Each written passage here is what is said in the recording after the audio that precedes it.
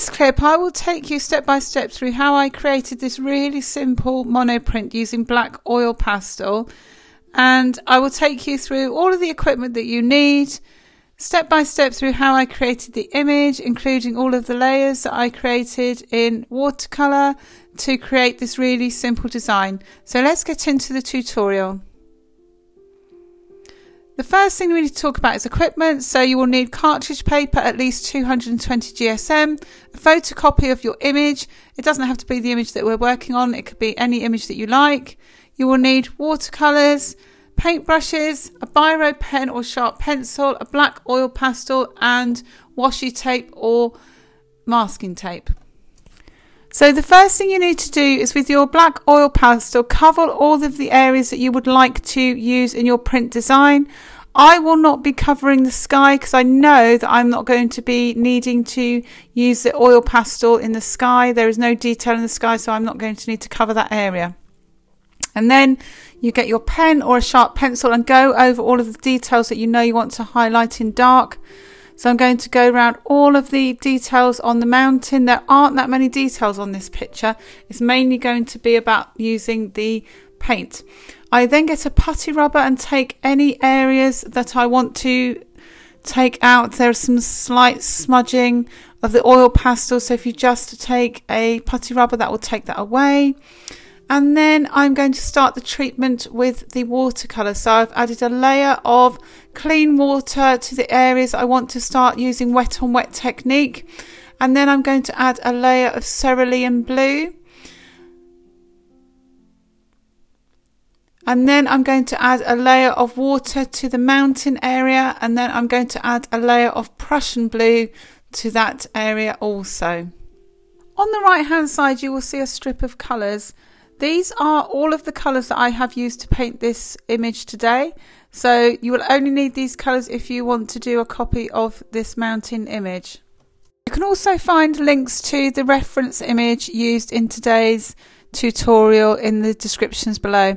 So now I'm drying my image, ready to be put in a heavy sketchbook with books on top so that I can flatten the image, ready to add the next layer. I will spray the image on the back with a fine mist of water, leave it to dry for an hour or so, and then take it out ready to add the next layer. This is especially the case when using cartridge paper because otherwise the paper will become warped. So I added a second layer of Prussian blue to the mountain, and I'm now adding the detailing with the leaves with sap green, picking out the lighter colours, and then I'll gradually start picking out details with the darker tones.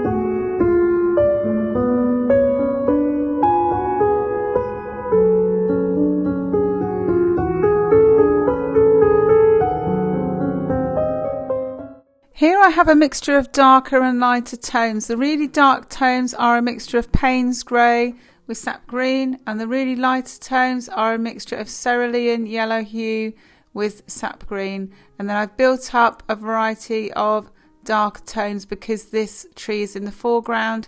We need to see a bit more variety in the tones.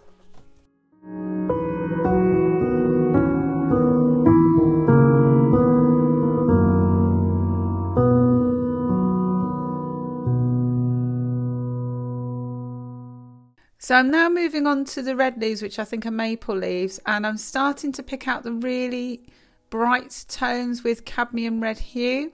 I will then move on to add a mixture of Van Dyke brown and alizarin crimson for the mid-tones, and I will then add alizarin crimson for the mid-tones and another mid-tone.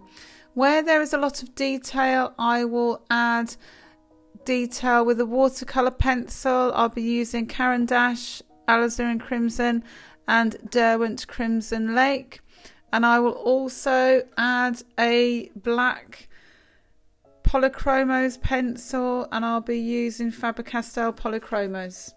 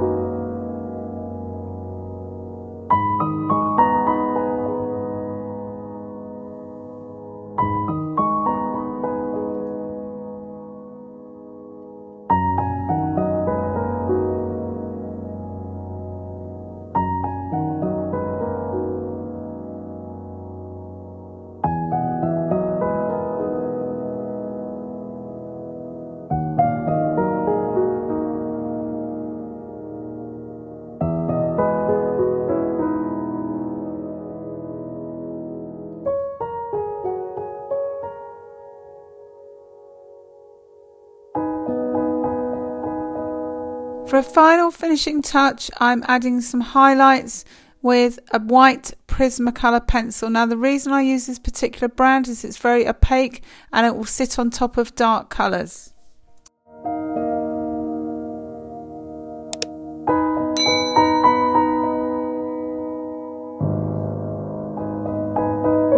If you enjoyed this clip, then make sure you check out more clips like this in the watercolour playlist. Don't forget to look in the description below for details of products used in today's clip, and if you have any ideas for content or questions, then leave a comment below. Finally, don't forget to subscribe and hit the bell to be notified of future content.